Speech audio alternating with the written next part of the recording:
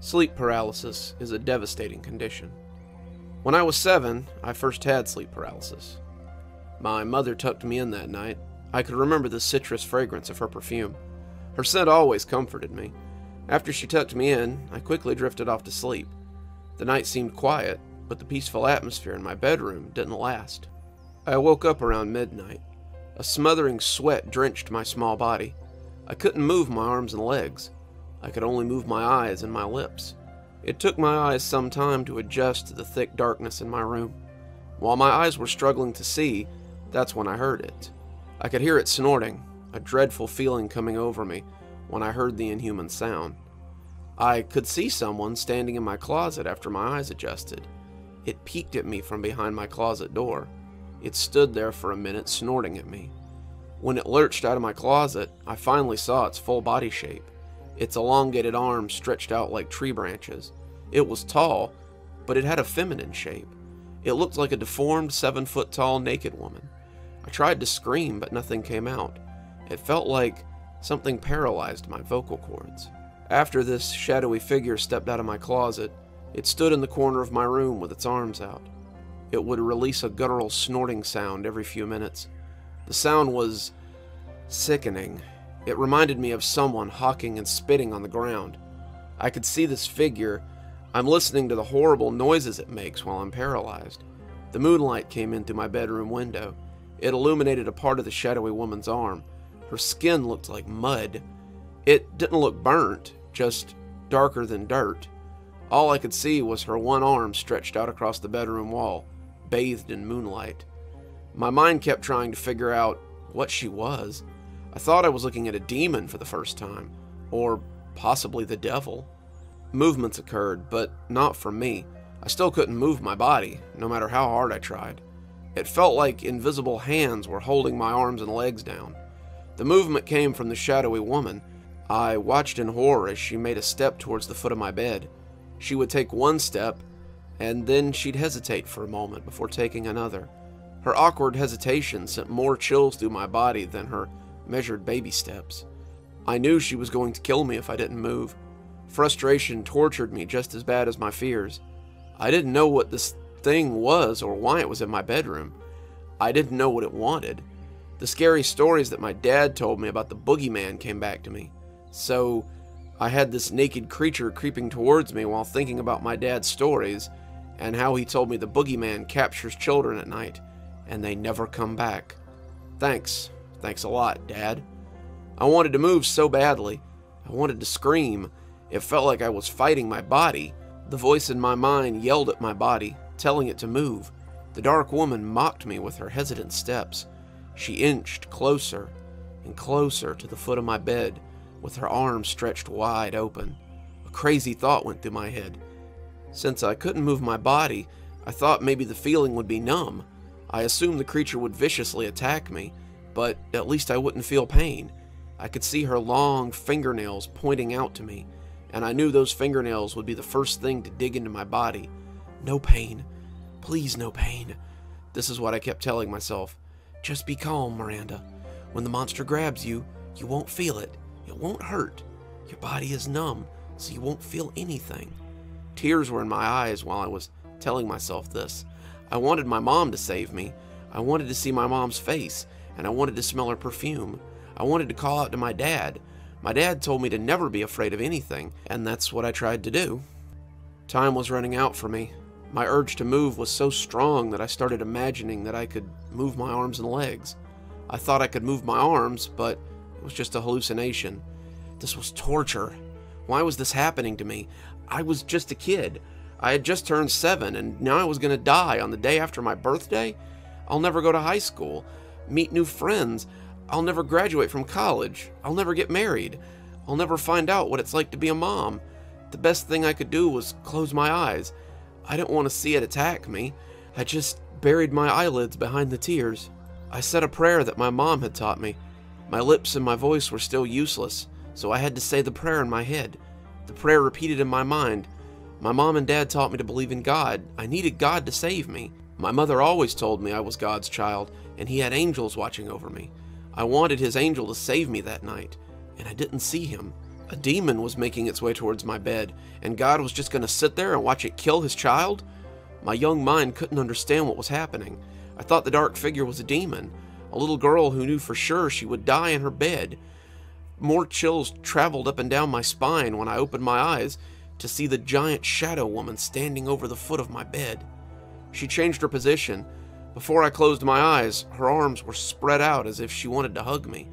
When I opened my eyes, she was standing motionless in front of me, her long fingers over her lips. She was telling me not to make a sound. I couldn't make a sound anyway, so when I saw her holding her fingers to her lips, it didn't matter to me. My situation turned upside down when I heard something else. Something unexpected happened. There was evil in my room, but the evil that stepped into my room was not the shadow woman. I remembered hearing news stories about missing children in town. My mom wouldn't let me out of her sight whenever we went to the store. There were reports of a crazed man in a clown costume going around abducting children. The police were searching for him. They couldn't find him, but they found his aftermath. They found 2 missing children dead in a wooded area. As a child, I couldn't completely comprehend the danger. When you're a kid, you want to play with your friends. I wanted to play with the other little girls in the neighborhood, but my mom would always keep me close to her side. On my birthday, I went to an amusement park, but I couldn't enjoy myself because I would go from being in my mom's arms to being in my dad's arms, constantly being carried around the park like a doll. I hated this smothering, overprotective behavior by my mother. She passed her paranoia to my father, who would normally allow freedom in my playtime. My childhood freedom ended for a little while because of a child-killing bastard. Somehow, the killer entered our home through the basement window. He stayed hidden in our house for 2 days. This is how he broke into other people's houses, and he would hack into alarm systems and shut them off. Most of the missing children's news reports involved children being taken from their homes in the dead of night without their parents even knowing what happened. A few days later, their children's naked bodies would be found in a nearby pond or in a dumpster. Mothers and fathers were losing their babies to a middle-aged, 6.5, 250-pound psychopath in a clown outfit. We didn't know that the psychopathic clown broke into our home 2 days ago. We didn't know he was hiding in the basement. I was only a child, so he thought one little girl in the house would be easy prey. He picked the wrong house that night. I heard him creeping down the hallway right outside my bedroom door. His footsteps were quiet, but clumsy. The hardwood floor in the hall would always creak. My bedroom door creaked open, and I saw his tall shadow hunched over in the doorway. I remembered hearing my pounding heart, my eyes shifting between the killer clown and the dark shadow woman. I couldn't believe I was seeing these 2 nightmarish figures standing in my bedroom. One figure was evil, while the other was good.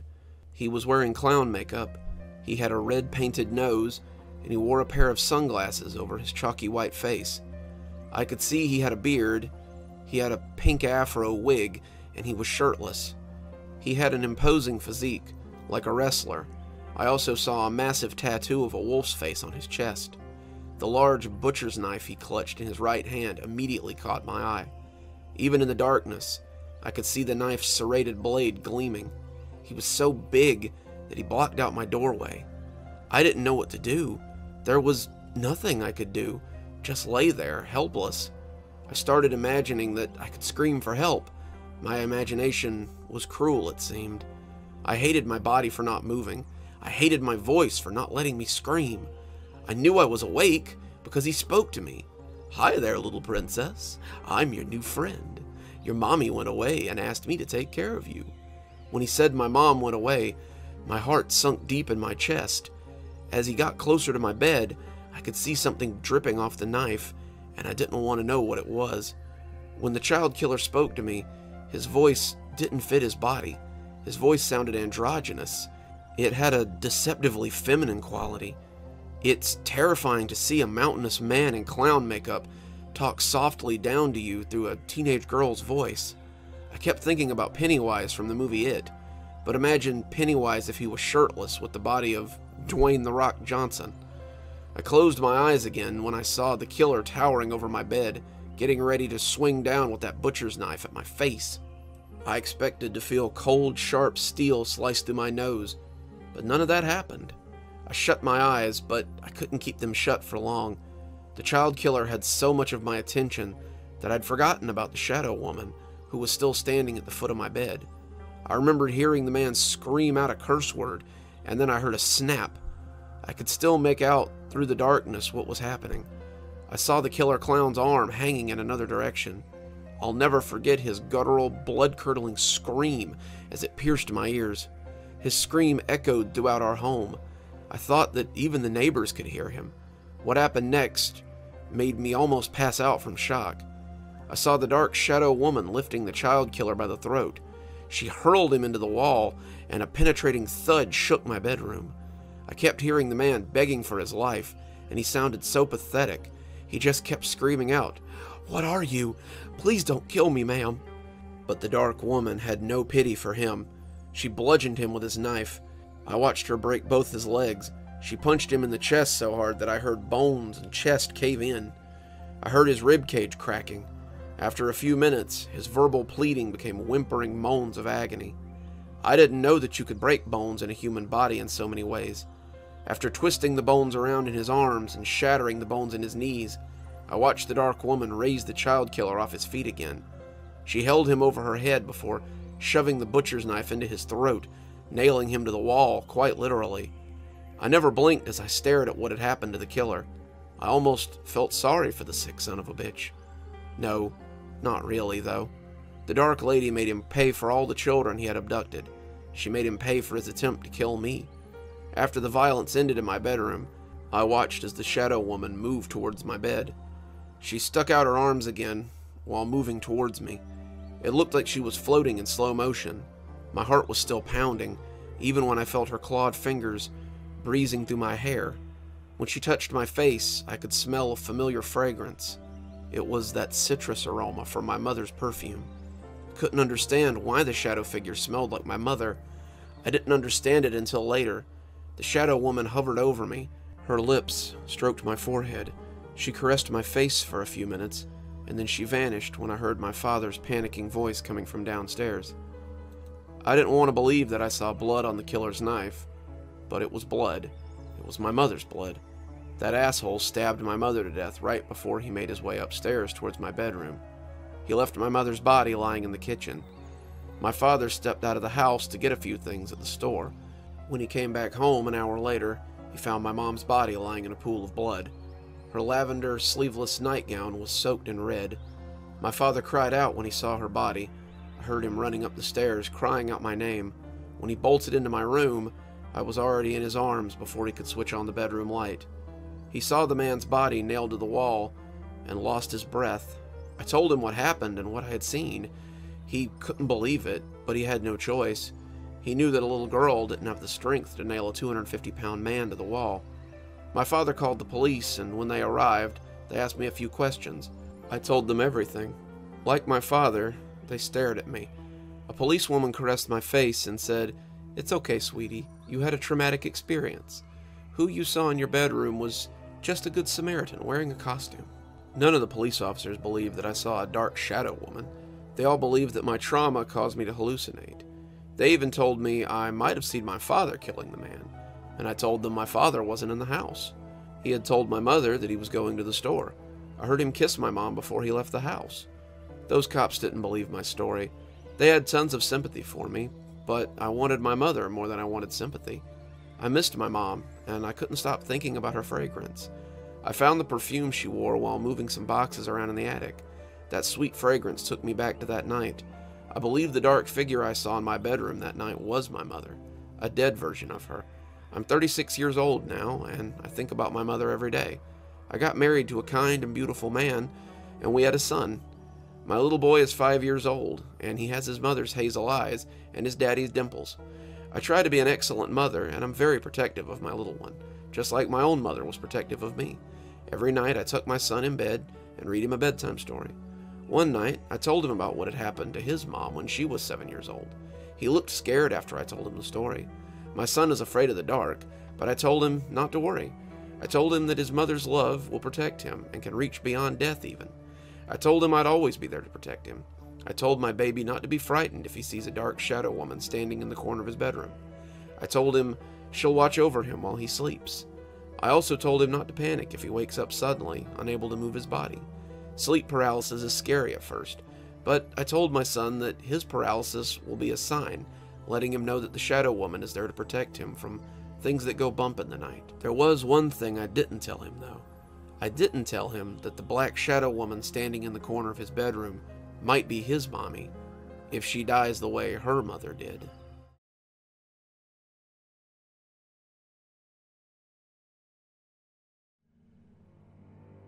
"We used to have to take the corpses out with a crane," he told me once, "because they were so intertwined. Entire pyramids of bodies, people climbing on top of one another, clawing each other to get away from the gas. They used to tell us it was a quick death, but everyone knew it wasn't. The screaming in the chamber would go on for 15 or 20 minutes. They used to put a little glass window in the door so the doctor could look in and watch." My grandfather, Alexander, had told me about his time in the Sonderkommando, the corpse units of the National Socialist concentration camps. He had been arrested in Poland simply because he'd been a leader in his field and an intellectual with a history of supporting Polish nationalism. This had raised red flags, and during a roundup of the intelligentsia, my grandfather had also been arrested and tortured by the Gestapo. They had made him sign something that he never got to read. Then he had been moved to prison and, eventually, to his new job. The day it happened, my friend Bartok and I were on duty. Our job was to lead the people towards the chambers without alerting them or causing a riot. The Sonderkommandos used lines like, "Don't forget where you put your clothes because you'll need to come back to them," or "Tie your shoes together for convenience to make it easier to find them when you come back." We always emphasized how they would come back after the shower, but I never looked them in the eye when I said it. He stared out the window for a long moment after this, his mug of coffee steaming in front of him. I knew not to interrupt him. He often talked to me about his experiences. It seemed like he wanted to draw poison out of his memories, and letting him talk seemed to help him do it. So the chamber was packed, as always. 800 people smashed into a tiny area, like sardines. To get the last one in, the SS would often beat and bludgeon people. The claustrophobia must have been horrifying. The lack of air, the packed chamber, like a massive coffin. By the time they slammed the door closed, there wasn't an extra inch of space into the entire chamber. In fact, after they opened the door, their bodies would often still be standing, because there was simply no room for them to fall down. Except for the middle of the chamber, of course. There, people lived the longest. They tried to escape from the gas.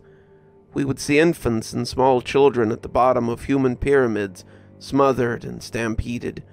The stronger ones would be at the top, having climbed over the bodies of others to try and get some air at the top of the chamber. The gas did have a tendency to fall, depending on the temperature and the humidity. When they opened the doors, Bartok and I walked in among the others of the Sonderkommando. We used long canes to pull the bodies out. At first, a Sonderkommando would treat the bodies with respect, but after tens of thousands of bodies, you just started throwing them like bags of potatoes. It was our job, after all. He said it with an ironic misery, his eyes getting misty. Bartok and I would then pile the bodies on carts as we brought them to the other teams of Sonderkommandos. One team, which we called the dentists, would rip out the gold teeth so they could melt them down into bars and send them back to Germany. Another would shave all the remaining hair off the corpses. They'd shaved them when they first got there, but any remainder would make the crematorium reek of burning hair. Bartok and I were moving our carts of corpses up the lift elevator when a commotion suddenly broke out in a nearby medical barracks. They called it a medical barracks, but in reality it was mostly a place where doctors experimented on people, where the sick were often given lethal doses of this chemical or that.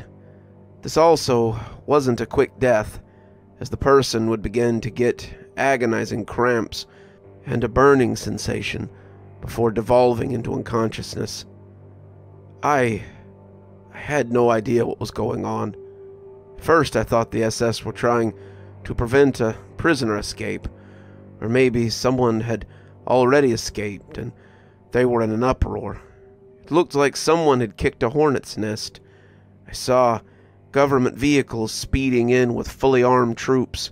The guards surrounded the gates of the camp, a thick ring of black-suited soldiers. I saw a doctor running out of the barracks, blood covering his white lab coat. His eyes looked wild, and he screamed something in German to the soldiers. He kept screaming it over and over again. "Die, Wolfen! Die, Wolfen!" he said. Most of the Sonderkommandos, including myself, knew at least a little German. It was, after all, the administrative language of the National Socialist State, and the Germans never deigned to speak to us in our language, unless they were torturing us or trying to get information.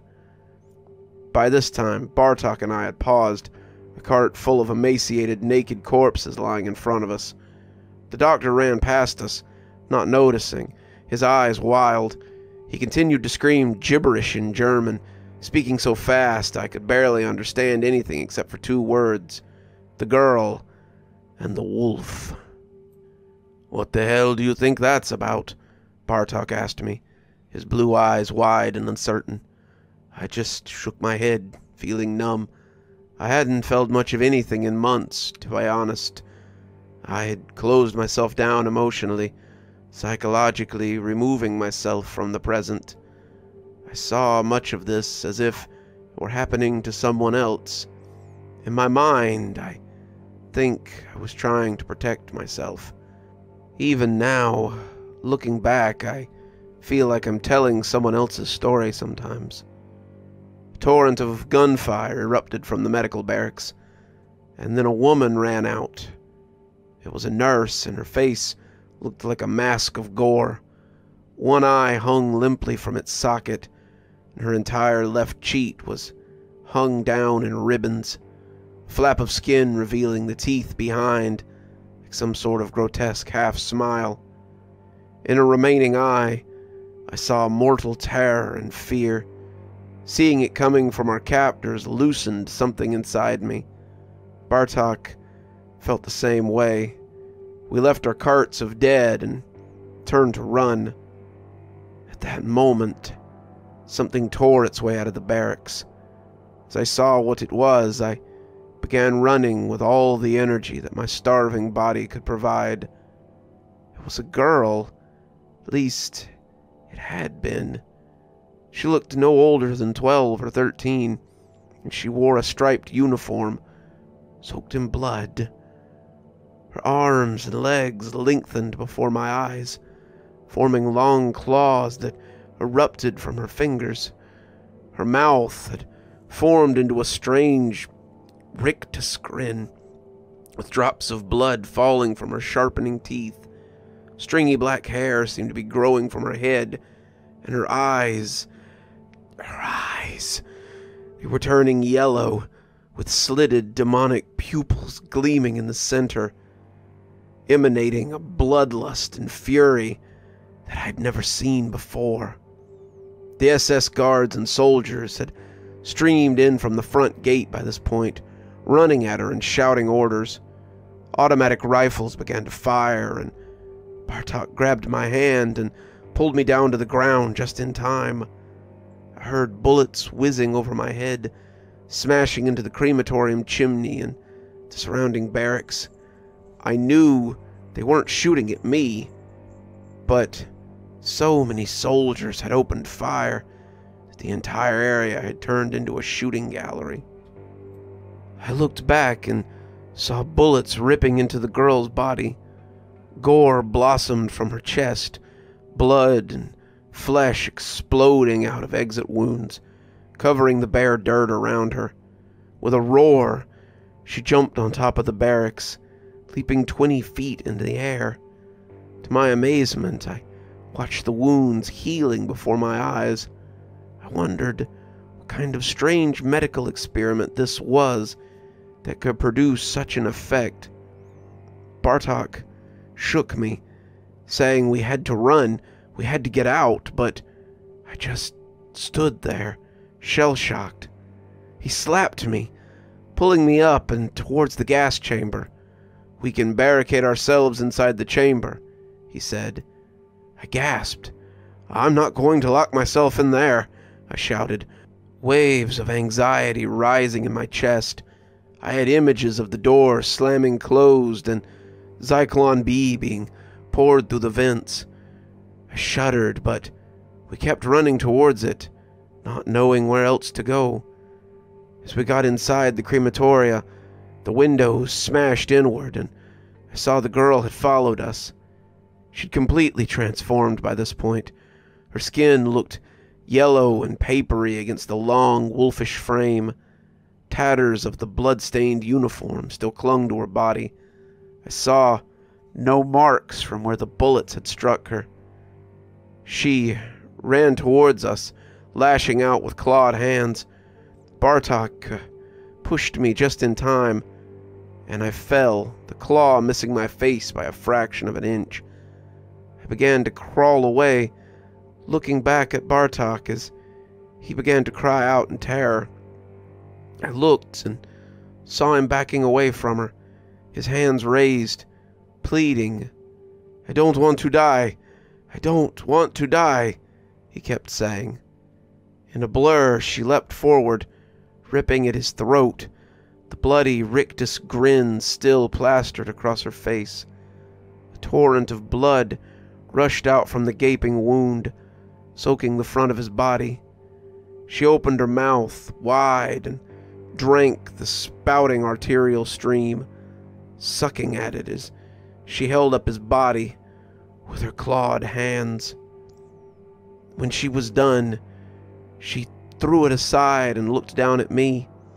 I had begun to rise, to jump up and run when she tackled me from behind. I felt a searing pain in my back as her claws connected, leaving deep gouges. I felt something sticky and warm flowing down my back, soaking into the rips in my uniform. At that point, a dozen SS men ran in through the front door and began shooting. I was on the floor after she had clawed me, which turned out to be lucky, as the bullets went right over me. Hissing and spitting blood, I turned my head at the last moment to see the girl galloping away from me on all fours, her freakish long arms giving her a lopsided stride. She jumped back through the shattered window she'd come in. The SS men all ran out after her, and I found myself alone with Bartok's body. I got up and found the rest of the prisoners confined to their barracks with armed guards watching each of the groups. The guards had left the front of the camp in a hurry, and I saw that the gates stood wide open.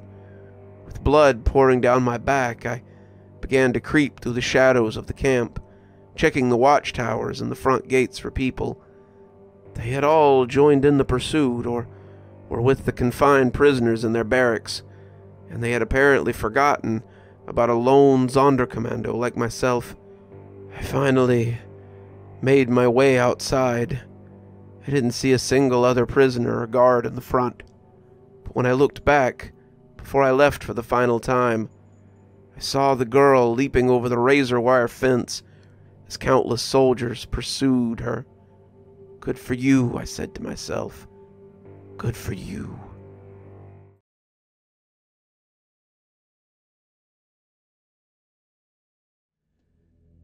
The emergency alert on my phone went off with a shrill noise, repeating 3 times and vibrating angrily, just as I was bringing the last of my stuff into the cabin. I took the device out of my pocket and stared at it in disbelief for about a minute before realizing that I'd have to leave. only moments after arriving. My hands were shaking from the cold as I read through it again. Severe weather alert. Heavy snowfall in the Frontenac region is expected to begin tomorrow. 60 to 80 centimeters of precipitation. Not good. I realized the roads would be impassable by this time, the following day. That meant I would have to leave early the next morning to avoid being stuck on the road in the blizzard, but subsequently meant zero ice fishing time for me. I'd be lucky to make it home before it started coming down in earnest. Moments later, messages started coming in from my 3 friends who had planned to join me. The group chat notification popped up on my phone as I opened it. Matt, did you see the emergency alert about the storm? I guess the trip's off. What a bunch of crap. Ted, OMFG, a generational storm is what they're calling it now. Looks like we'll have to postpone it a few weeks. I hope you didn't go through with your plan to go up a day early, Jay. Greg, no kidding. What are the chances this blizzard hits on our ice fishing weekend? I messaged back saying I understood we'd have to reschedule. I told them that I made the trip up alone, accompanying the message with forehead-slapping emojis. It sucks that I'll be stuck up here alone, I thought to myself. My dog Gibson pawed at my leg, and I smiled at her, feeling slightly reassured by her presence. Yeah, you're right, Gibby. I'm not completely alone. At least I've got you here with me. After putting down a bowl of water and another containing kibble, my next priority was to start a fire in the small brick stove at the center of the main living area. There was wood stacked up in a neat pile next to it, and a small bag containing kindling which we'd brought with us in the summer and left behind. At first glance, it looked like a large enough stack, but I knew from experience I'd need twice as much as it appeared to make to get through the night, so I went outside to gather more from beneath the boathouse. The family cottage was a rustic one, to put it mildly. There's no running water, no electricity, and the cabin's poorly insulated. Perennially procrastinated repairs were needed in more than one place, including the floor beneath one bed which had partially collapsed, letting in slight trickles of cold air from outside. It was drafty, and I could hear the sound of mice which had made their way through the gaps, burrowing in the bedroom and finding their way into our old coats or sleeping bags or something that we'd left behind. I sighed as I lit the kerosene lamps which were scattered on wobbly tables around the main living area.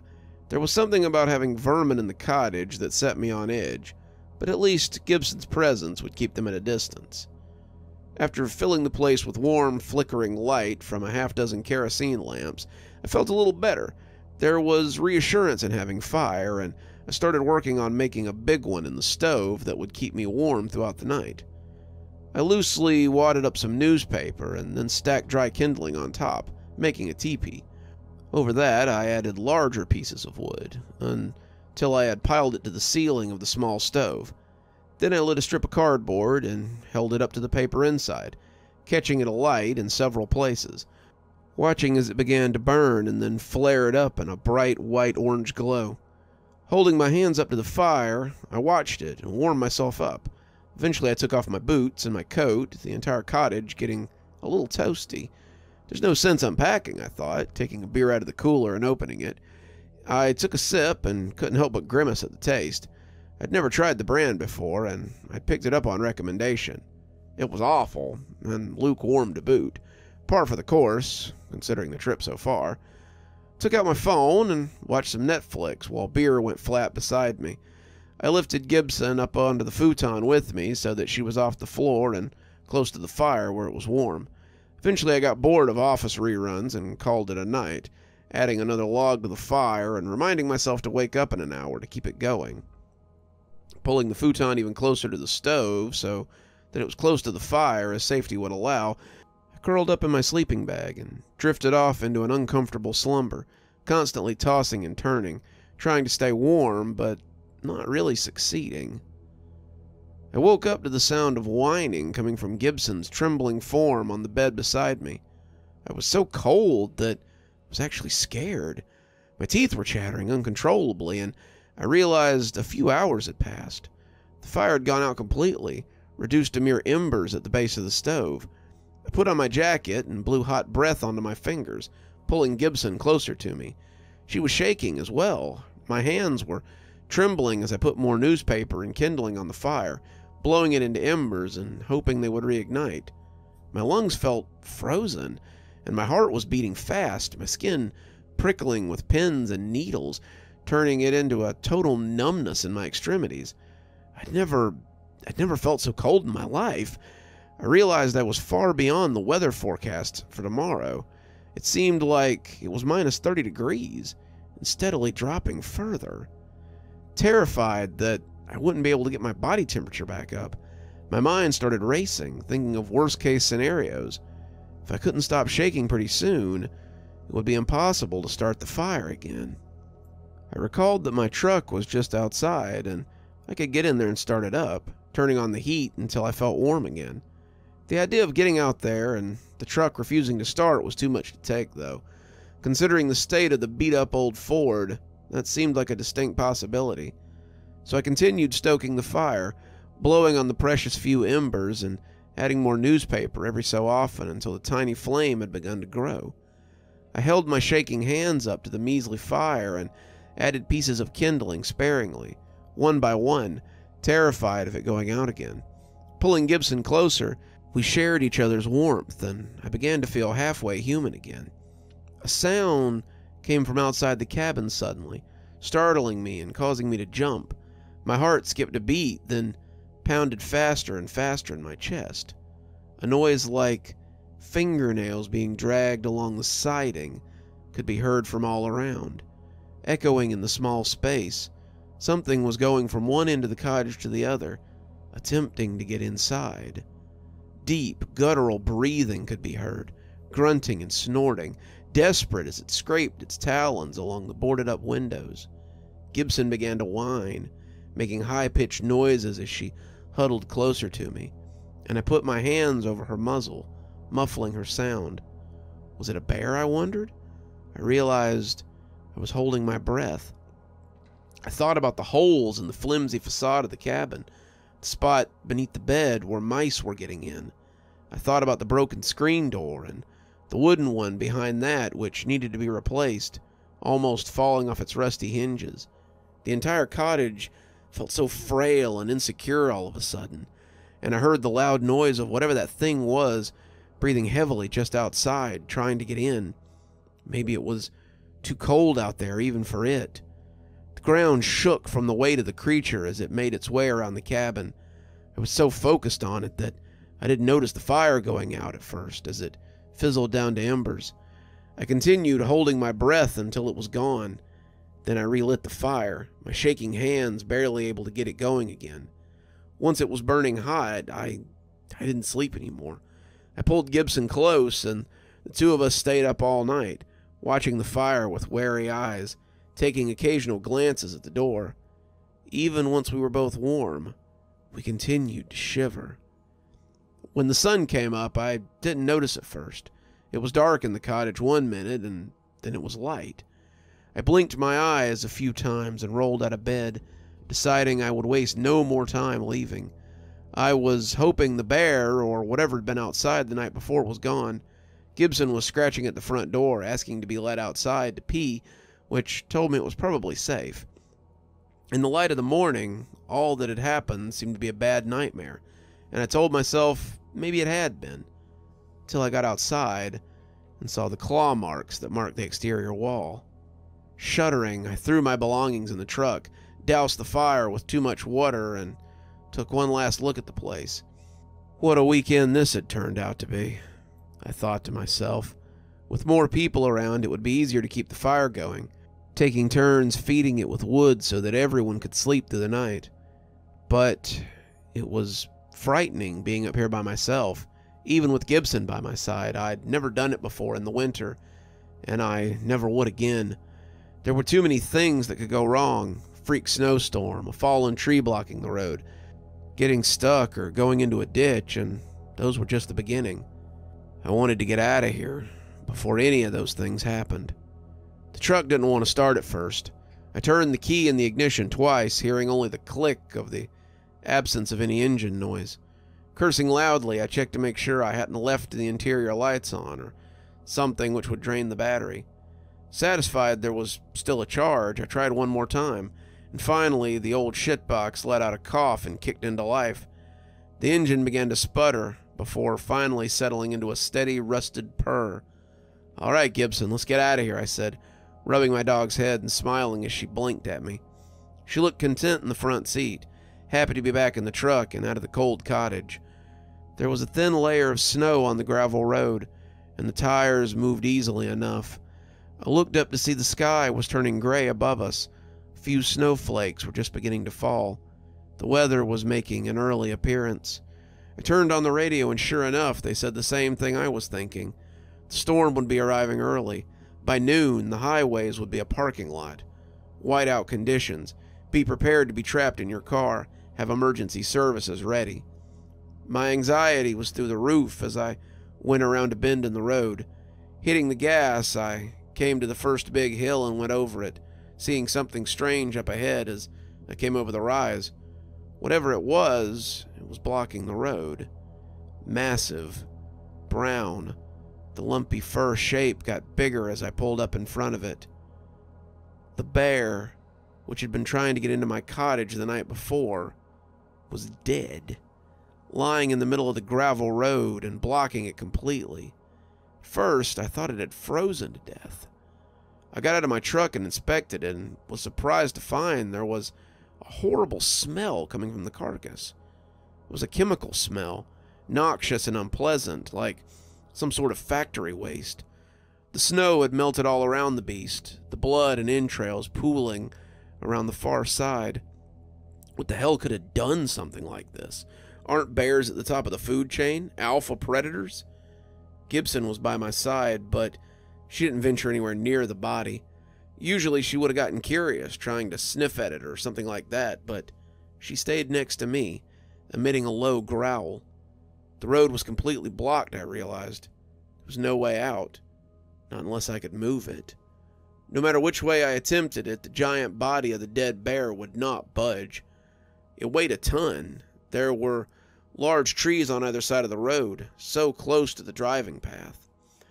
There was only one way out, which was by driving across the frozen lake, and that was way risky. I hadn't been able to test the thickness of the ice yet. It would need to be nearly a foot deep for me to feel comfortable, but there was a clear way on and off the ice if it came down to it. I got back in the truck and threw it in reverse since there was nowhere to turn around. I felt sick to my stomach, nervous with anticipation and fear, uncertain of how things were going to play out. Once back in front of the cottage, I got out of the truck and went down to the ice with my spud. Walking out onto the lake, I cleared a spot with my boot and began to dig. I dug with the sharpened metal rod. Satisfied that I'd found the bottom of the ice, I put the tape measure through the hole, hoping it would be close to a foot. Looking at the tape measure, my heart sank. The ice was barely 7 inches thick, just below the minimum 8 inches where it would be safe to drive a vehicle across. My truck was on the heavy side, and I wouldn't feel comfortable unless it was a full foot thick. I pulled out my phone and checked for a signal, deciding it was time to call someone for help. Who would I call? I wasn't sure, but I knew I couldn't get out of this jam by myself. Of course, I muttered out loud, seeing the signal bars were down to 0, and the words "no service" were printed over the top of the screen.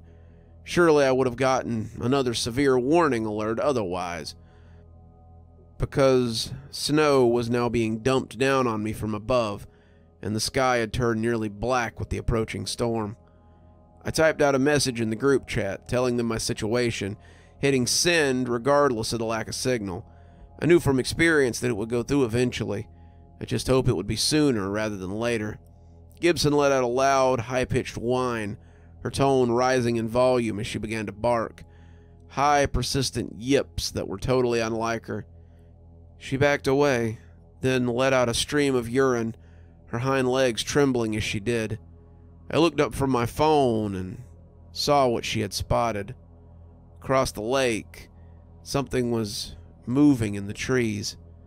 I saw fingers wrapping around a tree trunk, too high up, the nails too long and too sharp to be a person. Whatever this giant was, it looked similar to a man, but it was massive. It peered out at me from beneath the boughs of the trees, its head probably 15 feet off the ground.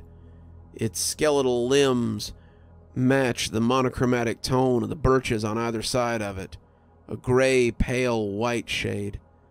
I couldn't distinguish the entire form of it in the shadows, but I could make out its eyes. They reflected back at me, catching the gray light coming through the clouds. And then I saw its mouth spread wider in a grin, teeth dripping blood, and it disappeared back into the darkness. The temperature felt like it had dropped to 30 below again, and I began to shiver involuntarily as I looked down to see Gibson doing the same. There was only one choice, only one place we could go: back to the cabin. It was either that or risk plunging the truck into the frozen lake, attempting to drive across. We were on a small peninsula surrounded by water on all sides. Only one way in and one way out, and that way was blocked by the body of a giant brown bear. I took the dog back inside the cottage and locked the doors, taking uneasy glances outside through the cracks in the boarded-up windows. What the hell was that thing in the forest, I asked myself over and over again, but no answers came to mind. There were no creatures I could think of that were 15 feet tall, with reflective eyes that stood on two legs like a man, capable of disemboweling a full-grown brown bear, capable of causing the temperature to plunge all around me. There was only one creature capable of that, and it wasn't supposed to exist. It was something from myth, from folklore, from legends that weren't supposed to be real. "It's a Wendigo," I said out loud, immediately regretting the words, as if saying them made them true, as if saying them would summon it. Wendigos are supernatural creatures born of Canadian First Nation folklore. They live in cold, remote places and make people go mad merely through their presence. They thrive on hunger, despair, and loneliness of their victims, who usually live in remote communities. They drive families apart, instilling urges of cannibalism in people and making them want to consume their loved ones. During the lean, hard months of the winter, this usually happens. They turn people into raving cannibals, driving away all their loved ones, and then once they're alone, the Wendigo strikes. It either consumes you while you're still alive, tearing flesh from your bones while you beg and scream, or it turns you into one of its own kind. But the Wendigo's greatest curse is that no matter how much flesh it consumes, it only grows hungrier. With every ounce of meat it takes in, it grows taller and more emaciated. Its hunger grows more insatiable with its height, until it's a towering beast with its head amongst the treetops as it roams the forest, constantly searching for its next meal. Gibson whimpered and burrowed her face into my armpit as if hearing my inner thoughts. Trying to reassure her, I stroked her fur and told her it'd be okay, although I had a feeling it wouldn't. I tried to get the fire going again, but it was a fruitless effort. Everything inside the stove was damp and wet, and scolded myself for dousing the fire with so much water. Still, I kept at it, knowing we might be stuck here for a while. Pretty soon the wind was howling and blowing outside, and the snow was piling up in front of the door. I made a point of opening it every so often to clear the snow from the steps, knowing that I would need firewood, taking weary glances off into the forest across the lake as I did so. Finally, I got the fire started, a low guttering flame in the stove, which wanted to go out all the time. Everything was damp, but I kept feeding it fresh kindling, nursing it, until it was able to keep going by itself. Hours passed as we waited to either run out of firewood or be attacked by the creature. We were running low on kindling and the sun was beginning to set. My stomach rumbled with hunger when I felt something strange. The ground suddenly shook beneath my feet, and I heard Gibson whining from beside me. "What is it, girl?" I asked, my voice catching in my throat as I realized the answer. It was the creature. It was back. The dining room table began to rattle and bounce up and down as whatever was outside got closer, and I imagined the creature lifting the roof off a cabin like a top on a dish in a fancy restaurant, picking me up and eating me whole like a wriggling shrimp. A second later, there was a sound at the front door, metal being ripped and sheared as I realized the creature was making its way in. The screen door landed on the ground with a crash, and then the wooden door was being torn from its hinges an instant later. Cold air rushed inside as Gibson began to let out shrill, panicked barks of terror. I heard the thing tearing apart the front entrance, easily ripping apart the wood and making the doorway larger so that it could come inside. I tipped over the dining room table to use as a barricade. I picked up a chair, the only weapon I could find nearby, thinking I could throw it at the thing's face to defend us, when I heard a strange noise from the front. It was a car horn honking. Someone had come to save me. I heard a loud ding and pulled out my phone and saw the green check mark beside my group chat, indicating that at some point it had gone through, at some brief moment when there'd been a gap in the clouds. Reading the new messages brought a hopeful smile across my face. "Matt, you just had to skip town a day early and go ice fishing, didn't you?" "What the hell is that thing?" Ted was yelling from outside. "I don't know, but it's trying to get inside. Jay, are you there?" I shouted back that I was. There was a loud screech from outside, which I realized had come from the monster. They'd actually wounded it somehow. I ran to the front door with Gibson and looked out, seeing the creature for the first time. It stood with its back to us, its head among the treetops, even taller than it appeared at first. My friends had caught it off guard, but now it was fully aware of them, and it was going after them. The Wendigo was distracted by something in front of the cottage, and I realized that one of my friends had gotten out of the car and they were using themselves as bait so that I could flee the cottage safely. They had driven across the ice with their lighter vehicle, just as I had hoped to do. I guessed that they'd run into trouble moving the body of the giant bear which blocked the road. "Jay!" Ted screamed out the window, driving the car in a circle on the ice, as if too terrified to stay still. I raced over to the car, slipping and sliding on the ice. It was Matt who was distracting the Wendigo, I realized, and I called for him to get away from the thing. It was too large, too fast. He didn't know what he was dealing with, but that was Matt. He was always act first and think later kind of guy. Not only that, but he often put himself in harm's way for his friends. He turned to look at me and gave a thumbs up, his attention diverted from the creature for a split second. As Gibson and I got into the car, we heard his scream. I looked up to see the Wendigo close the distance in an instant, and was picking him up like an insect, turning him over and beginning to bite him.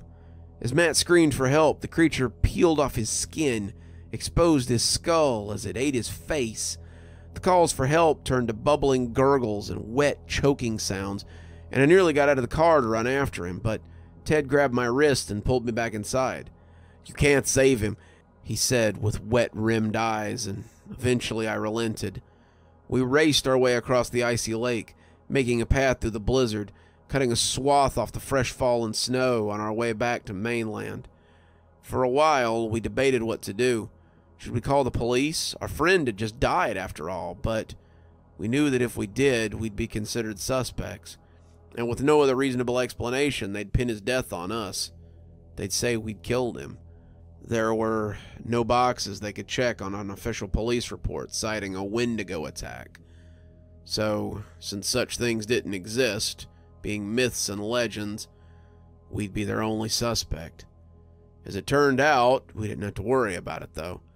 A message popped up from Matt on the group chat just a few minutes after we got home, and I had to tell myself that it wasn't all just a nightmare, a hallucination from the cold and lack of sleep and food. But Ted and Greg both told me I hadn't imagined it. What we saw was real, as much as I wish it wasn't. The three of us read the message on the group chat again and again.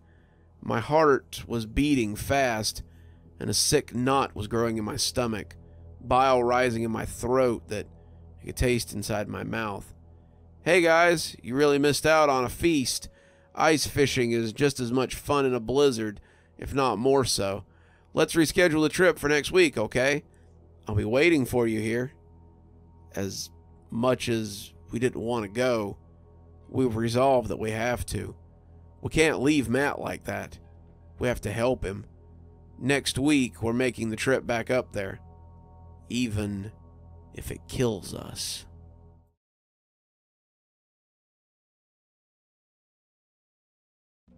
The taxi jolted to a stop in front of the hotel, a monolith of grandeur and forgotten glamour. I paid the driver and stepped out, scanning the facade that had stood the test of time, hiding within the walled secrets that the city had tried to bury. My name's Michael Turner. I'm a detective by trade and obsession. I guess you could call me grizzled, hardened by years of chasing shadows in this unforgiving city. Today, I was to face an enigma that had danced just out of reach of law enforcement for decades. Room 313. As I walked towards the ornate entrance, memories of my last failed investigation ambushed me. I blinked against the sudden sting in my eyes. Emily, my partner and the more optimistic half of our duo, was gone. Our last case had taken her away, stolen by a faceless criminal we'd never managed to apprehend. Her loss was a wound, fresh and raw, and it had only served to drive my determination deeper. Not for revenge, but for justice, for answers. And that's what led me to room 313. Check-in was smooth. The concierge barely betrayed any surprise when I requested the key to the infamous room. His eyes held a flicker of something, though. Pity, maybe fear, doesn't matter. I grabbed the key and headed towards the elevator, the gleaming brass number 313 engraved on it, a constant reminder of my purpose. The hallway leading to 313 was surprisingly mundane. The carpet was dull, nondescript patterns that seemed completely at odds with the stories tied to it. It reminded me of the countless crime scenes I'd been to over the years. The mundane wrapped around the macabre, reality dancing a deadly waltz with the unseen. I slid the key into the lock, the door creaking open, that had become a character in the city's darkest nightmares. I dropped my bag by the bed, the simple action resonating in the silence. Room 313. How many lives had it claimed? How many stories had it silenced? Each death was a question, each victim a mystery. I stared around, my eyes falling on a picture hanging on the wall. It was an old black and white shot of the hotel in its heyday, a beacon of opulence and power, now a monument to death. I moved to the window, staring out at the sprawling cityscape. Lights twinkled. Life moved on, oblivious to the room of death I now occupied. I couldn't help but think of Emily. Would we have cracked this case together? The thought was bitter, the loss suddenly immeasurable. After setting my bag down, I began the initial survey of room 313. My eyes swept across every inch of the room, every corner, every crevice, looking for clues.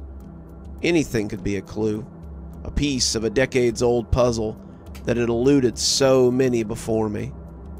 As I walked deeper into the room, I couldn't shake off the cold draft that seemed to follow me.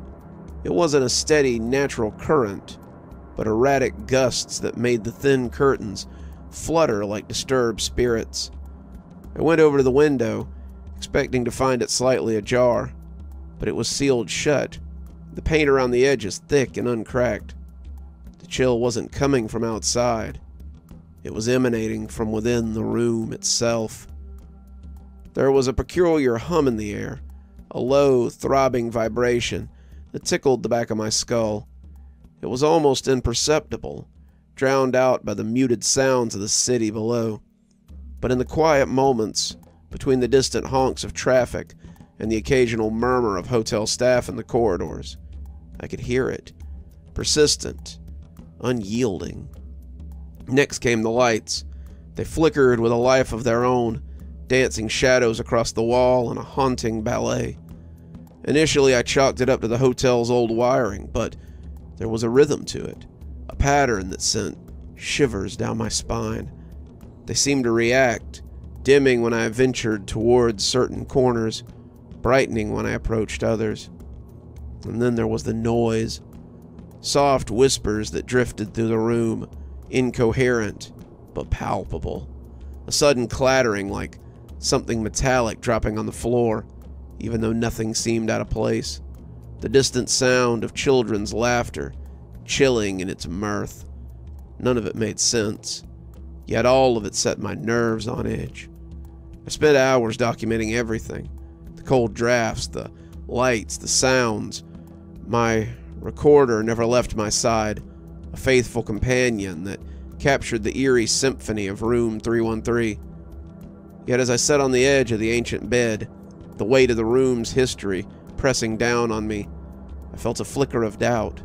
Could I really do this? Could I solve a mystery that seemed more rooted in the supernatural than the physical? As darkness fell and the strange noises of 313 grew louder, I slipped into a fitful sleep. With it came the dreams, though dreams feels like too soft a word.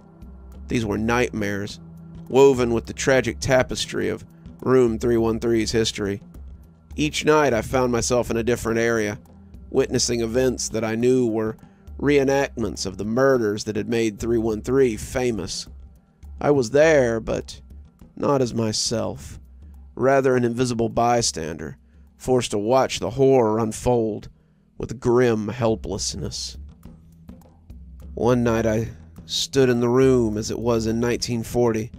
I watched in horror as a woman in a flapper dress was strangled by an unseen force.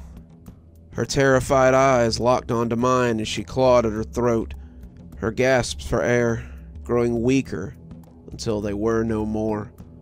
Another night I was back in the 60s. A businessman was pacing nervously in the room. Suddenly the lights went out, and when they flickered back, his lifeless body lay sprawled on the floor, his eyes wide open in an eternal stare of fear. Each dream was a horrific puzzle piece, a chilling glimpse into the atrocities that room 313 had witnessed. They weren't just dreams. They were echoes of the past, reaching out to me, pleading for me to uncover their truth. While they provided crucial insights into each murder, they also took a heavy toll on my mental health. I'd wake up in a cold sweat, my heart pounding, the echoes of their final screams still lingering in my ears. Each morning was a struggle to pull myself together, to remind myself of the task at hand, of the justice these souls deserved. The boundaries between sleep and wakefulness started to blur, and the shadows of room 313 seemed to creep into my consciousness, even during the day. The constant whispering, the flickering lights, the reoccurring nightmares began to gnaw at my sanity. My hands shook as I pored over my notes, the victims' faces merging into one another, their terror becoming my own. The distinction between night and day began to blur in room 313 as the supernatural happenings became my reality. The room, like an entity in its own right, started revealing itself to me. Ghostly apparitions began to manifest during the waking hours, their eternal forms flickering in and out of existence, like phantoms caught in a limbo between the past and the present. A spectral woman in a flapper dress would point to a hidden compartment under the bed, leading me to a pearl necklace, her eyes filled with a desperate plea. The translucent figure of the businessman from the 60s would appear next to the window, his hands reaching out towards the view outside, where a long-forgotten sign revealed the name of his company. Each apparition led me towards clues, their spectral guidance a chilling beacon in the darkness. As I pieced together their stories, their ties to room 313, an eerie pattern began to emerge. The victims, all from different eras, shared one commonality: their birthday. Strange enough, it was the same as mine, a chilling coincidence that sent a shiver down my spine. It was as if 313 had chosen me, not just to reveal its secrets, but also to tie me to it in a deadly narrative. It seemed impossible, surreal even, but the evidence was right there. Birth certificates, diaries, newspaper clippings, all painting a chilling picture of shared fates and cursed timelines. It was like a dark thread spun from the loom of destiny, binding all of us to room 313. My heart pounded in my chest as I sat amidst the clues, the links, the ghostly echoes of shared birthdays. I couldn't help but wonder what it meant. Was I just another character in this twisted tale, my fate tied to room 313, just like the victims before me? Or was I here to break the cycle, to finally shed light on the dark enigma that had claimed so many lives? As I delved deeper into the mystery of room 313, an undercurrent of unease grew stronger, wrapping itself around the room like a chilling shroud. The once benign whispers turned into malicious growls. The temperature dropped dramatically, and an ominous feeling of being watched began to haunt me. One afternoon, I was flipping through a victim's diary, and the room's chandelier began to swing violently, almost as if in protest. Before I could react, the heavy fixture plummeted down, crashing onto the spot where I'd been sitting seconds ago. The close call left my heart pounding in my chest, my mind grappling with the reality and the danger I'd narrowly avoided. The very next day, while I was studying the faded pictures of a victim, an icy gust of wind whipped through the room, extinguishing the lights. The darkness was suffocating, impenetrable. A floorboard creaked, followed by a muffled sound of an approaching entity. I held my breath, feeling an intangible presence closing in. As a searing pain shot through my arm, I ignited my flashlight, revealing a shard of glass slicing into my skin. A mere second later, and it could have pierced my heart. Each encounter with the room's vengeful spirits left me with a chilling realization. The ghosts of room 313 were growing more hostile. Their spectral warnings had turned into lethal threats. It was as if they were warning me off, their spectral forms forming deadly traps around each clue I discovered. But why? Didn't they want me to solve the mystery? Weren't they crying out for justice? Their stories begging to be heard? The malevolent resistance puzzled me, only fueling my determination to seek the truth. While going through a trunk filled with old photographs, I stumbled upon an aged black and white picture of a grand party. It was held in room 313, which was far more opulent and lively than its present state. At the center of the revelry stood a distinguished man, no doubt the hotel's founder, surrounded by well-wishers. The back of the photograph bore the date, the same birthday that connected me, the founder, and the victims. An unsettling realization dawned upon me. Room 313 was where the hotel's founder, who also shared our peculiar birthday, held his grand birthday celebration. But amidst the joy and the laughter, a dark cloud loomed, a tragedy that would forever taint these walls. In a dusty, forgotten corner of the room, I found a secret drawer camouflaged in the intricate woodwork. It held a leather-bound journal, its pages brittle with age. The script inside revealed the chilling past of room 313.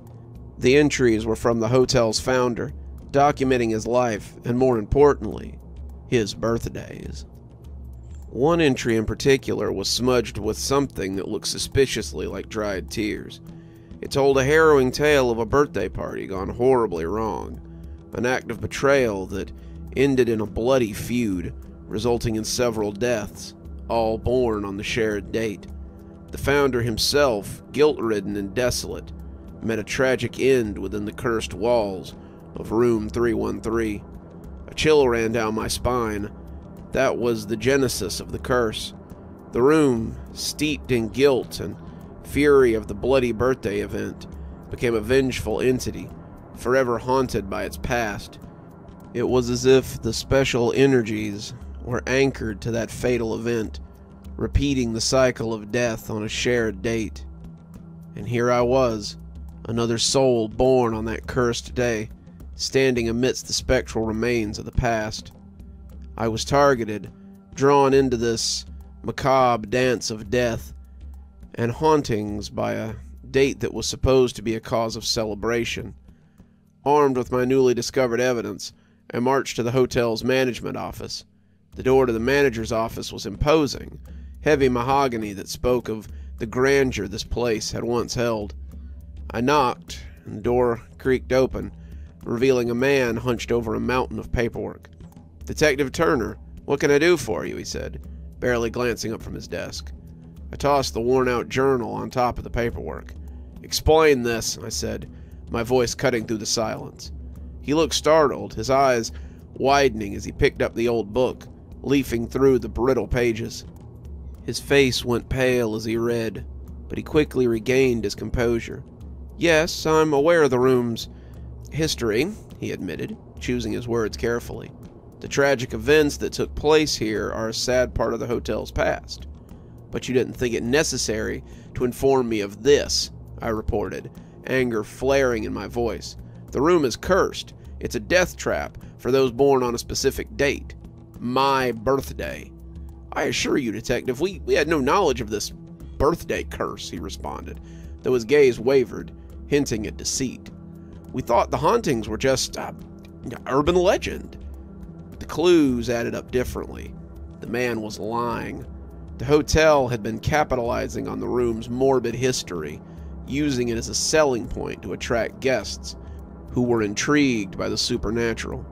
I slammed my hand down on the desk, causing him to jump. "You exploited the victims suffering for profit. You knowingly put people in danger. And for what? A couple extra bucks?" He looked at me then, a hint of remorse flickering in his eyes, but he said nothing.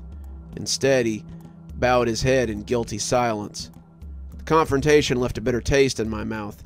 I had to uncover the truth, a truth the hotel manager had chosen to ignore. Room 313 wasn't just a paranormal oddity. It was a death trap. As I stood before the room, its dark aura seemed to pulsate with unseen energy, as if awaiting my return. My heart pounded in my chest as I pushed open the door, stepping into the room that had now become an all-too-familiar haunting ground. With the room's secrets unveiled, the atmosphere felt more oppressive than before. The walls, stained with untold pain and sorrow, seemed to close in on me, but I squared my shoulders, fortified my resolve, and spoke into the silent gloom. "I know what happened here. I know about the curse." A cold wind swept through the room, sending shivers down my spine. Shadows danced in the corners, forming spectral silhouettes of their victims. "I know you're all victims of a horrendous betrayal. I promise you, I will bring justice to your untimely deaths." The response was immediate. A surge of paranormal activity washed over me. The ethereal figures appeared, their ghostly faces contorted in pain and anger. One, more solid than the rest, stepped forward. The Founder. His spectral eyes were full of torment as they bore into mine. "We seek peace," his voice echoed through the room, a chilling sound that seemed to come from every direction. "Can you offer us that, Detective?" "I can, and I will," I responded, holding his spectral gaze. "But I need your help. I need to know everything." A moment of silence passed before the room convulsed violently. The chandelier swayed, lights flickered, and a cold gust blew around me, turning into a vortex. I felt the room closing in on me, the darkness creeping over my senses. "No!" I shouted above the cacophony, the room shaking as if the very foundations of the hotel were rebelling against me. "I won't be your next victim. I'm here to help you." With every ounce of strength I had left, I pulled myself towards the door, fighting against the unseen forces trying to keep me. The door handle was ice cold, numbing my fingers. I yanked it open and tumbled outside, gasping for breath. As I lay on the corridor, the carpeted floor underneath me, the room settled. The door slammed shut. The The final showdown had been draining, the room testing my resolve and nearly claiming me in the process. The following days were a blur of restless activity. I pored over every bit of evidence I had on room 313, cross-referencing with public records and local news archives. The daunting puzzle began to piece itself together, painting a bleak picture of a hotel exploiting its dark history for profit. I arranged a press conference. The thought of standing in front of the media, my words echoing in their microphones, sent a shiver down my spine. But the victims deserved their stories to be heard. As the cameras began to roll and the reporters hushed, I took a deep breath and began. Ladies and gentlemen, I stand before you today, not as Detective Michael Turner, but as a spokesperson for the forgotten souls of room 313. I told them everything. The birthday curse, the victims, the spectral encounters, most importantly, the hotel manager's role in exploiting the tragedy. Their silence told me they were shocked, but I could also see the wheels turning, connecting the dots. After the press conference, I confronted the hotel manager again. This time, I had the eyes of the public on my side. You've played with lives, disregarded the dead, and for what? I spat out, slamming the damned evidence on his desk. A bit of profit? A little thrill? The manager, pale and shaken, had no choice but to accept responsibility. We'll take steps to correct this, to remember the victims properly, he stammered, his previous arrogance long gone. The hotel was forced to address its haunted past. Room 313 was sealed with a plaque put out as a memorial to the victims, acknowledging their unjust demise. A promise of reform was made to prevent further exploitation of the paranormal events within the hotel. As I left the hotel for the last time, I glanced back at room 313. There was a silence, a sense of relief that seemed to resonate from it. The victims were no longer a tragic tale spun for profit.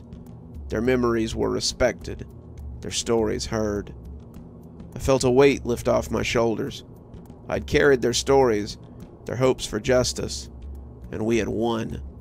As I walked away, the haunting echoes of room 313 seemed quieter, softer, a step towards peace, towards redemption, for them as well as for me.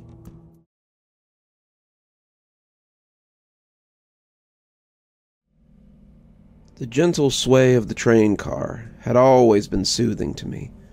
As a regional sales manager for a large pharmaceutical company, I spent more time on the railway than I did in my own bed. The rhythmic clack of the wheels on the tracks was my lullaby, the ever-changing landscape outside my window, a constant companion. This particular Tuesday evening found me on yet another overnight train, heading from Chicago to New York for a critical meeting. I settled into my usual routine, laptop out, spreadsheet open, cup of mediocre coffee, cooling on the fold-down tray. The first sign that something was amiss came about 3 hours into the journey. I glanced at my watch, frowning slightly. We should have reached Cleveland by now, but the cityscape outside remained stubbornly rural. Fields and forests rolled by, bathed in the eerie glow of a full moon. I flagged down a passing attendant, a middle-aged woman with graying hair and a pinched expression. "Excuse me, but shouldn't we have reached Cleveland by now?" She gave me a strange look, her eyes slightly unfocused. "Cleveland? I'm sorry, sir, but I'm not familiar with that stop. Perhaps you're thinking of a different route." Before I could respond, she hurried away, disappearing into the next car. I sat back, puzzled. How could she not know Cleveland? It was a major stop on this line. I shook my head, chalking it up to a new employee, and returned to my work. As the hours ticked by, my unease grew. The landscape outside never changed, an endless loop of moonlit fields and shadowy forests. My phone had lost signal a long time ago, and my watch seemed to be malfunctioning, its hands spinning wildly before stopping altogether. I decided to stretch my legs, hoping a walk through the train might clear my head. As I made my way through the cars, I noticed how eerily quiet it was. The few passengers I saw sat motionless in their seats, staring blankly ahead or out the window. In the dining car, I found an elderly man hunched over a cup of coffee. His wrinkled hands trembled slightly as he lifted the mug to his lips. "Excuse me," I said, sliding into the seat beside him. "I don't mean to bother you, but have you noticed anything strange about this journey?" The old man's rheumy eyes focused on me, a flicker of recognition passing across his face. "You're new here, aren't you?" he said, his voice a dry whisper. "First time on this line." I nodded, a chill running down my spine. "What do you mean, this line? This is just the regular Chicago to New York route, isn't it?" He let out a wheezing laugh that turned into a cough. "Oh, my boy, this ain't no regular route. This here's the last line. Ain't no New York we're heading for." "I don't understand," I said, my heart beginning to race. "Where are we going, then?" The old man leaned in closer, the smell of stale coffee on his breath. "Nowhere," he whispered. "Everywhere. This train don't stop, son. It just keeps on going, round and round. A world without end." I jerked back, convinced I was dealing with a madman. "That's impossible. Every train has to stop eventually." He just smiled, a sad, knowing expression. "You go on believing that if it makes you feel better, but mark my words, you'll see. We all figure it out, sooner or later." I stood up abruptly, nearly knocking over my chair. "You're crazy. This is just a normal train. We'll be in New York by morning." As I turned to go, the old man called out, "What's your name, son?" I hesitated for a moment. Jack Thurston." "Well, Jack Thurston, I'm Howard. I'll be seeing you around. We got all the time in the world, after all." I hurried back to my seat, Howard's words echoing in my mind. It was nonsense, of course. Trains don't go on forever. There had to be a rational explanation for the delay and the strange behavior of the staff. As I sank into my seat, I noticed a young woman across the aisle, furiously scribbling in a notebook. Her long dark hair fell in a curtain around her face, and her legs bounced with nervous energy. "Excuse me," I said, leaning towards her. "I don't suppose you know when we're due to arrive in New York, do you?" She looked up, her eyes wide and slightly manic. "New York?" she repeated, letting out a hysterical little giggle. "Oh, honey, there is no New York, not anymore. There's only the train." I felt my blood run cold. What are you talking about?" She leaned in close, her voice dropping to a whisper. "I've been on this train for I don't know how long. Days, weeks, it all blurs together. But I've figured it out. We're not going anywhere. We're stuck in a loop, a never-ending journey to nowhere." I shook my head, refusing to believe it. "That's impossible. You're just confused. Maybe you fell asleep and missed your stop." She laughed again, a sound devoid of humor. Oh, I wish it were that simple. But look around you. Have you seen anyone get off? Have we stopped at any stations? This isn't a normal train, Jack. This is something else entirely." I started at the sound of my name. "How do you know my name?" She smiled, a sad, knowing expression. "I heard you talking to old Howard in the dining car. I'm Lisa, by the way. Welcome aboard the Eternal Express." I stood up abruptly, my head spinning. "This is crazy. All of you are insane. I'm going to go find the conductor and get some answers." As I stormed off towards the front of the train, I heard Lisa call out behind me. "Good luck. Don't say I didn't warn you." I made my way through the cars, each one identical to the last. The same faded blue seats, the same flickering overhead lights, the same black-faced passengers staring into nothingness. How long had I been walking?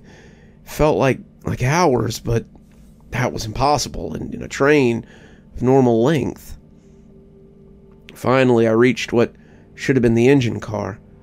Instead of a locomotive, I found myself in another passenger car, exactly like all the others.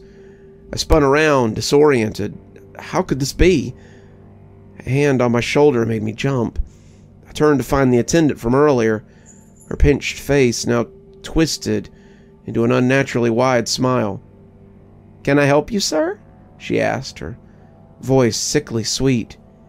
"I need to speak with a conductor," I said, trying to keep the panic out of my voice. There's been some kind of mistake. This train should have reached New York by now."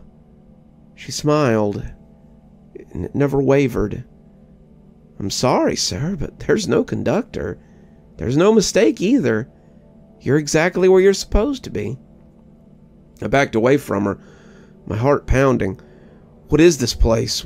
What's happening?" She tilted her head, her eyes suddenly black and empty. "This is the last line, Mr. Thurston. The train that never stops, never ends. You bought a ticket, and now you're on the ride of eternity." I turned and ran, pushed past confused passengers, my breath coming in ragged gasps. This couldn't be happening. It had to be a dream, a hallucination, anything but reality. I burst into the space between cars, the cold night air hitting me like a slap. The door to the next car was just a few feet away. If I could reach it, maybe I could find a way out of this nightmare train. But as I stepped forward, the gap between the cars began to stretch. The next door moved further and further away, no matter how far I ran.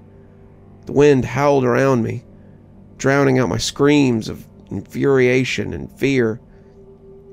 Suddenly a hand grabbed my arm, yanking me back into the car. I fell to the floor, gasping for breath. Lisa stood over me, her face pale in the flickering light. "Are you crazy?" she hissed. "You can't go out there. Between the cars, that's where it gets you." "Where what gets you?" I asked, my voice shaking. She helped me to my feet, glancing nervously at the door. "The thing that runs the train. The thing that brought us all here. Trust me, you don't want to meet it." As if on cue, a low, rumbling sound echoed through the car. It was like nothing I'd ever heard before. Part machine, part animal. All wrong. The lights flickered more intently. For a moment, I could have sworn I saw something massive moving in the shadow between the cars. Lisa pulled me back to my seat, her grip on my arm almost painful. Listen to me," she said urgently. "I know this is hard to accept. God knows I fought against it for I don't even know how long. But fighting only makes it worse. You have to accept where you are, or you'll go mad." I slumped in my seat, my mind reeling. "But why? Why is this happening? What is this place?" She shook her head. "I don't know. None of us do. All we know is that we're here, on this never-ending journey. Some think it's hell, others purgatory. Old Howard thinks it's some kind of cosmic mistake. Me, I think it's just the universe's way of saying, 'Tough luck, kiddo.'" I looked out the window, watching the same moonlit landscape roll by. How many times had I seen those same fields, those same trees? How long would I continue to see them? "So what do we do?" I asked, my voice barely a whisper. Lisa gave me a sad smile. "We ride. We talk. We try to stay sane. We hope that maybe, just maybe, one day we'll reach the last stop." As the train rolled on into the endless night, I realized with a sinking heart that my journey had only just begun. The destination, that remained a terrifying mystery. Days blended into nights and nights into days. The monotonous rhythm of the train became the backdrop to my existence. I lost count of how many times I'd watched the same scenery roll by.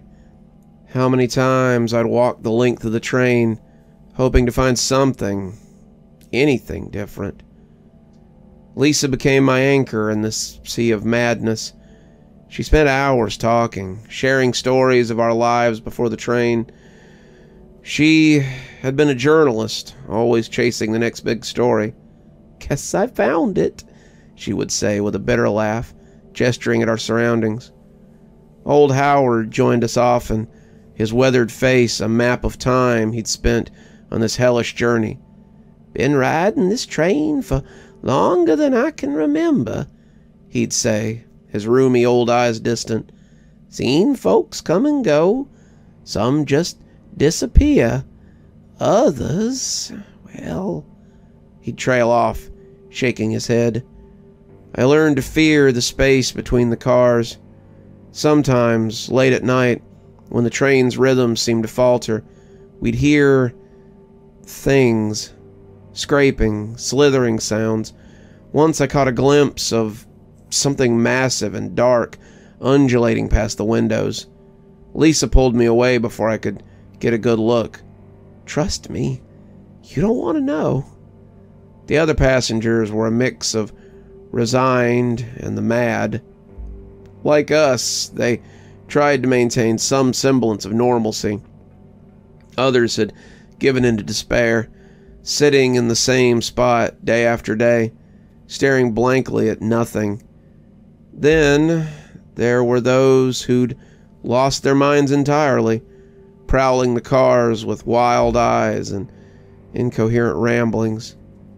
One such soul was called Preacher, tall and menacing, with a tangled beard and eyes that burned with fanatical fervor.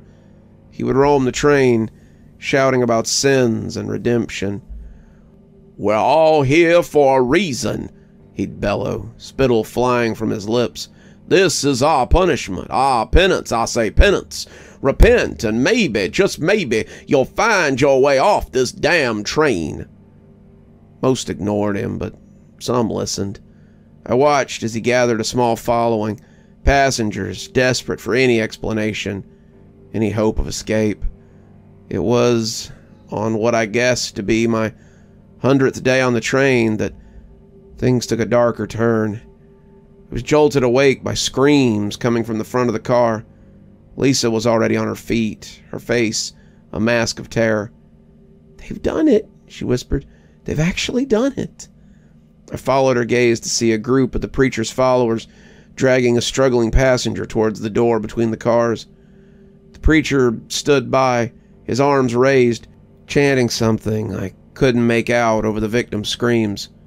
"What are you doing?" I asked, though part of me already knew the answer. "A sacrifice," old Howard said, his voice grim. "Fools think they can appease whatever's running the train, buy their way off with blood." I started to move towards them, but Lisa held me back. "Don't. There's nothing we can do. Just don't watch." But I couldn't look away. The group reached the door, and with a final triumphant cry from the preacher, they shoved their victim out into the space between cars. For a moment, nothing happened. Then came a sound, a wet, tearing sound that would haunt my nightmares for days to come. The door slammed shut, cutting off the screams. The preacher turned his face to the rest of us, his eyes wide with excitement. "It's done. The unworthy has been cast out. Soon we shall reach our final destination." But the train rolled on, unchanged. Hours passed, then days. No final stop, no salvation.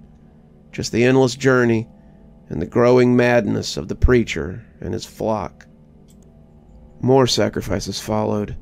The train's population dwindled as passenger after passenger was thrown to whatever lurked below the cars. Those of us who refused to join the preacher's cult banded together, watching each other's backs, sleeping in shifts. It was during one of my watch shifts that I first saw her. A little girl, no more than 7 or 8, wandering alone through the car. Her pink dress was pristine, her blonde hair neatly braided. She looked so out of place in this nightmare that for a moment I thought she was a hallucination. "Hello," I said softly, not wanting to scare her. "Are you lost?" She turned to me, and I had to stifle a gasp. Her eyes were completely black, like empty voids in her small face. When she spoke, her voice was old, ancient even. "Lost," she repeated. "No, I don't think so. I know exactly where I am. Do you?" "What are you?" I whispered. I felt a chill run down my spine. She smiled, revealing teeth that were just a little bit too sharp. "I'm a passenger like you. We're all passengers here, Jack. All of us, riding the rails to eternity." "How do you know my name?" I asked, though I dreaded the answer. "I know everyone's name," she said, her black eyes boring into mine. "I know why you're here. I know their sins, their fears, their deepest, darkest secrets. Would you like to know yours, Jack?" I backed away, my heart pounding. "Stay away from me," I said, my voice shaking. She laughed, a sound like breaking glass. "Oh, Jack, you can't run from me. You can't run from any of this. You bought your ticket. Now you have to ride." I blinked and she was gone. Just vanished, as if she'd never been there at all. I slumped in my seat, my mind reeling. Was I lost? Had I finally snapped, like so many others in this godforsaken train? I must have dozed off, because the next thing I knew, Lisa was shaking me awake. Her face was pale, her eyes wide with fear. "Jack, something happened. The train, it's slowing down." I sat up, suddenly alert. She was right. For the first time since this nightmare began, I could feel the train deaccelerating. The familiar clack of wheels on tracks was slowing, becoming more distinct.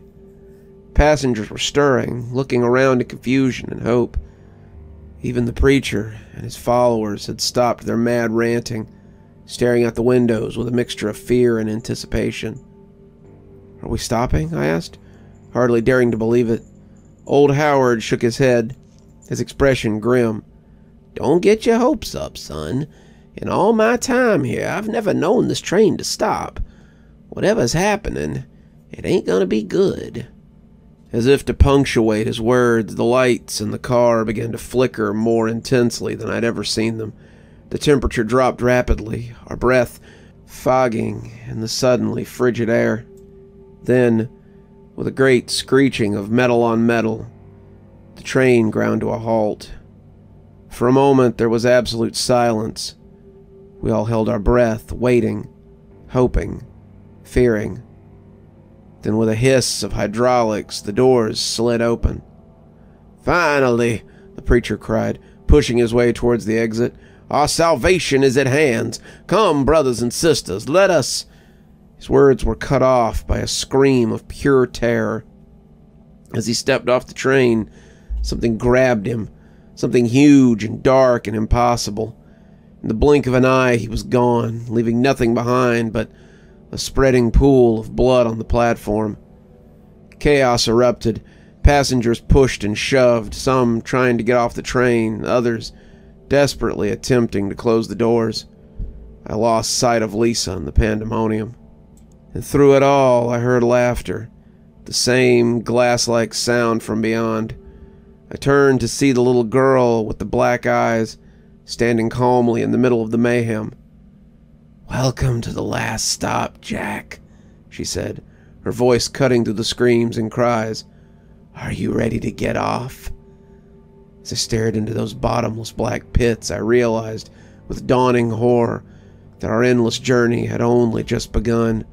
The real nightmare was only starting. Somewhere in the distance, I heard the sound of a train whistle, signaling the departure to our next unknown destination. The chaos around me faded into a dull roar, and I stared into the little girl's black eyes. Time seemed to slow. In that moment, I had a sudden, crystal-clear realization. This was a test. The endless train ride, the maddening repetition, the horror I'd witnessed. It had all been leading to this moment of choice. "No," I said, my voice surprisingly steady. "No, I'm not getting off. Not here. Not like this." The little girl's smile faltered for a split second, a crack in her otherworldly composure. "You don't have a choice, Jack. Everyone has to get off eventually." I stood my ground, even as I heard more screams from the platform, more passengers being dragged into the darkness. There's always a choice. Told me I bought a ticket to ride. Well, I'm not ready for it to end. Her eyes narrowed. "Can't stay on the train forever, Jack. Doesn't work like that." "Watch me," I growled, turning away from her and pushing through the panicked crowd. I had to find Lisa. I had to find Howard. We'd survived this long together. I wasn't about to leave them behind. I spotted Howard first, huddled in a corner, his eyes wide with terror. "Come on, we need to move," I said, grabbing his arm. "Where? There's nowhere to go. It's got us. It's finally got us." I shook him, perhaps more roughly than I intended. "Listen to me. This isn't the end. It's only just another part of the journey. We have to stick together. We need to find Lisa." Something in my voice must have reached him, because he nodded and stumbled to his feet. We pushed through the crowd, searching desperately for Lisa's familiar face. We found her near the front of the car, trying to pull other passengers back from the door. "Lisa, we have to go," I called out. She turned, relief flooding her face when she saw me. "Go where? In case you haven't noticed, we're a little short on options here." I pointed towards the back of the train. "We keep going. This thing has to end somewhere, and I don't think it's here." As if in response to my words, I heard the train whistle again, louder this time. The engine was starting up. "It's leaving. We have to get off now," Howard said, his eyes wide. "Or we'll be trapped forever," I finished for him. "I got news for you, Howard. We're already trapped. Have been since we first stepped on board. But now we've got a chance to find the real way out." Lisa looked at me, understanding dawning in her eyes. "You think this is all part of it, don't you? The final test?" "It has to be, and I'm not failing it by giving in now." The train lurched, beginning to move. Around us, the last of the passengers were either fleeing onto the platform or collapsing in despair. "It's now or never," I said. "Are you with me?" Lisa grabbed my hand without hesitation. Howard hesitated for a moment, looking longingly at the door, but then took Lisa's other hand. "Right. Let's see where this crazy train takes us." As the train picked up speed, we made our way towards the back, pushing against the tide of terrified passengers. The little girl appeared again, her face contorted with rage. "You can't do this. You have to get off. Everyone gets off." "Not today," I told her, pushing past. We reached the final car, just as the platform disappeared from view. Through the windows, we could see only darkness, not the familiar darkness of night, but an absolute void, empty of all light and substance. The train picked up speed, rattling and shaking more violently than ever before. We huddled together, bracing ourselves against the walls of the car. "What now?" Lisa yelled. "We wait, and we don't let go." The darkness outside seemed to press in on us, seeping through the windows like a living thing. The lights in the car flickered and died, plunging us into darkness. I could feel Lisa's hand in mine, Howard's presence at my side, but I couldn't see them. Then, just as suddenly as it had began, the shaking stopped. The oppressive darkness lifted, for the first time in what felt like an eternity, and the train began to slow. Sunlight, Real, warm, beautiful sunlight streamed through the windows. I blinked my eyes, unused to the brightness after so long in the train's artificial light. As my vision cleared, I saw that we were pulling into a station, a real station, with people waiting on the platform, going about their daily lives as if nothing was amiss. The train came to a gentle stop. The doors opened with a familiar hiss. For a moment, none of us moved, afraid that this was just another trick, another test. Then Howard let out a whoop of joy and rushed for the door. Lisa and I followed, stepping out onto the platform with shaky legs. The station read, Grand Central Station. We'd made it. We were in New York. As we stood there, breathless and disbelieving, I felt a tug on my sleeve. I turned to see the little girl with the black eyes. But now, in the sunlight, she looked different, normal, just like a regular kid with brown eyes and a confused expression. "Excuse me, is this the train to Chicago?" I knelt down to her level, smiling. "No, sweetheart, this train just came from Chicago, but trust me, you don't want to get on it." She nodded, thanking me, and ran off to find her parents. I watched her go, a weight lifting from my chest. Lisa squeezed my hand. "Is it really over?" she asked, her voice barely a whisper. I looked at her, then at Howard, then at the bustling station around us. "Yeah, I think it is," I said, finally allowing myself to believe. As we made our way out of the station and into the bright New York morning, I knew that the memories of our endless journey would stay with us forever. But we had faced the darkness, made our choices, found our way back to the light. And if I ever saw a train again, it'd be too soon.